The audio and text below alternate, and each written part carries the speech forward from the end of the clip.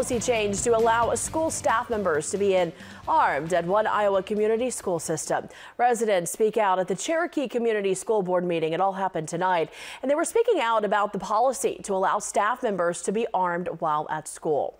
In October of 2022, the Cherokee Community School Board voted to change its policy, and that's when staff members were within their rights to be armed while at school. A number of residents voiced their support for the new policy, commending the board's willingness to take initiative and do something in response to mass shootings happening across the country.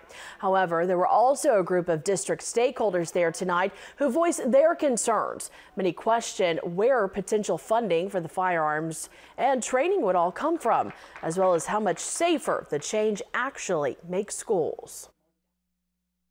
We're all fearful that that might happen, but really the statistics are quite low in comparison to gun accidents. Gun accidents are the leading cause of death in children. Funding for the new change will come out of the district's general budget. School district stakeholder Megan Julia says she feels the school could take better safety measures with those funds, such as barricades on doors and bulletproof glass. Board members maintain they're doing what they think is best for the safety of students and staff.